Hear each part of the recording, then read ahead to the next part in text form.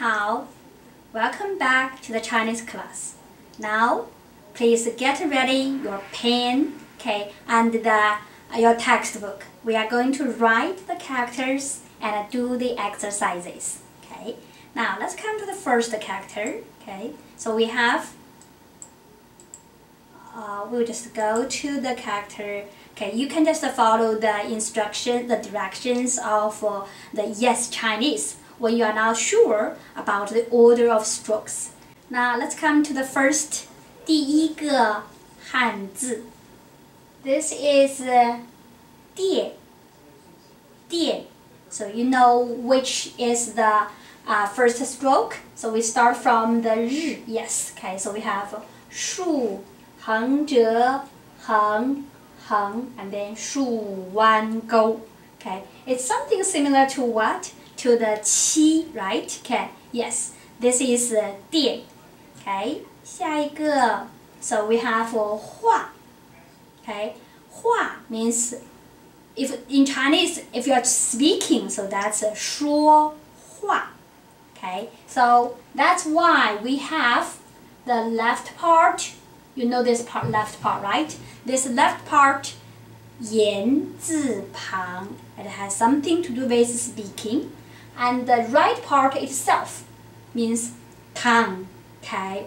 So your tongue, when you just speak, your tongue will just keep moving, right? Okay. And for this character, so we have the lower part, just the mouth, okay? So this is 话, okay? The right part itself means the tongue, okay? The tongue, T-O-N-G-U-E, just to make sure, okay? And this one, 你的电话号, yes, this is 马. You already can, I think you can figure out the pronunciation even though, okay, even if you didn't run across this character, so according to the right part, you're quite familiar with the right part, right? That is 马. And the left part means stone, okay?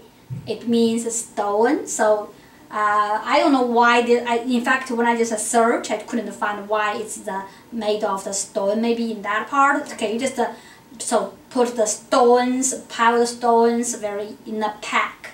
Okay. So this is a stone. Yeah, this is 马. So the writing from left to right. Okay, from top to down. So we have 横撇竖横折横. And you are quite familiar with 马, okay? So this is 马, 号码. Okay, now let's come to 手. Okay, first let's see how these characters evolves. This is a 手 inscribed on the bronze, okay? And this is a 手 in the clerical style. So you can just figure out we have this arm and then your palm. Yeah, so this is 手. Now, 下一个, this is 鸡. So you are familiar with the right part, right? And 鸡. And the left part, wood or tree. And in the very beginning, we can say the device. Most of the devices were made in, we can say, wood or tree. So that's why we just have the machine, okay? The device. We just use this character to refer to the device or the machine, okay? Now next. Okay, this is 忘了, as I mentioned when we just learned this word, this character we know.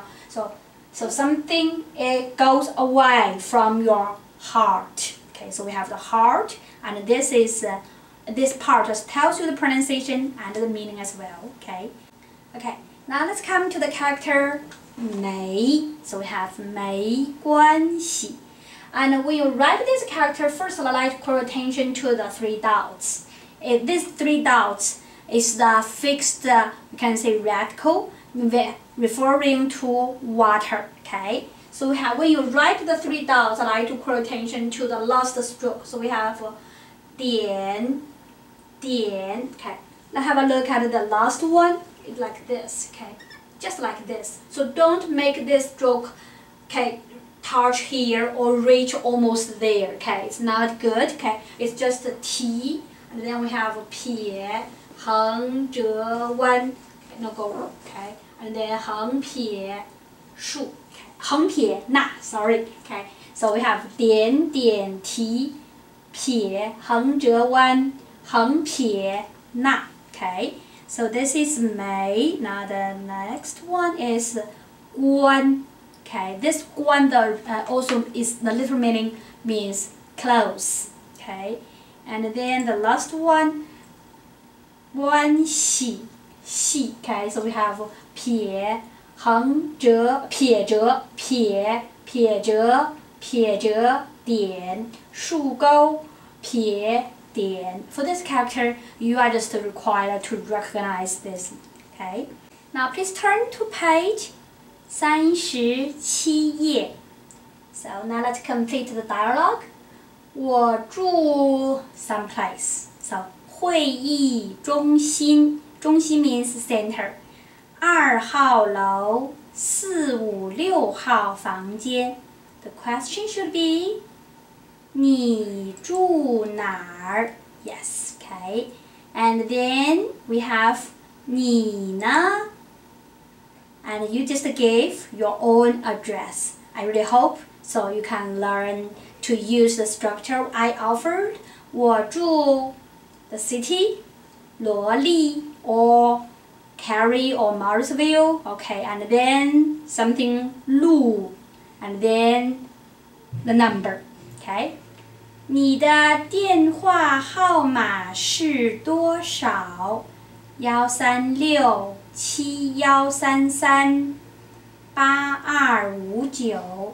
你的手机号码是多少？138对不起，我忘了。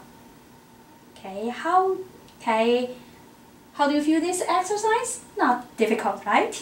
Okay, please turn to page 38页.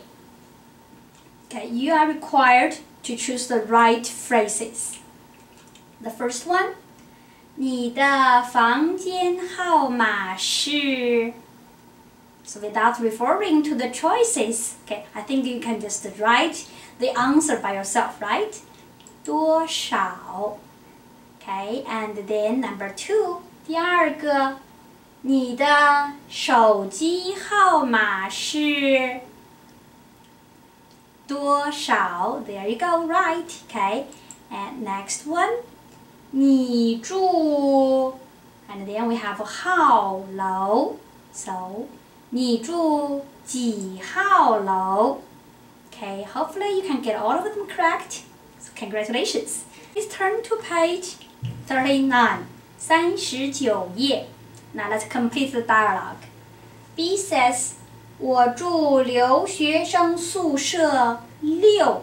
So here you have to add, so this how. Otherwise, okay, now this is a mistake, a printing error, okay. 6号楼201房间 And the question should be 你住哪儿 The reason I said this is a mistake, a printing error, is if it's 6楼 the room number will not be 201. It should be 6 something and then, so 601 or 6 something. You should start from 6, okay? So you know 6楼 means the 6th floor. So this definitely should be 6号楼, okay? And then B says, 我的电话是62341190. How to ask the cell phone number? The telephone number. 你的电话号码是多少 And then we are asked, 你的手机号是多少 You can give the exact number. So this is my cell phone number in China. 我的手机号码是13611593389。你的呢？你的手机号码是多少 Please tell me. And so that's the end of the exercises. And now here's the homework. Okay. Please listen to the textbook CD track 05 and write these characters and learn to recognize the following characters and do the rest of the exercises on the textbook. As for the writing part, you can get all. As for the reading part, exercise 5, you can find it on the, you can say the CD, the track 5. Okay, that's the end of this session. See you in the session of Chinese culture.